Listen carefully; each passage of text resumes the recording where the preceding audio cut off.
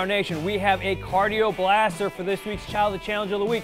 We're at round 7 for 3 cone jumps plus 3 shin kicks. That's all one. You're gonna keep working it for the whole 3-minute round. So make sure that you stay nice and light. You're squared up, both feet coming off the ground at the same time for those cone jumps. Make sure you also get into a great fighter stance. Come in strong with 3 shin kicks and keep it working. After today's workout, come back, comment below, and let us know what you got.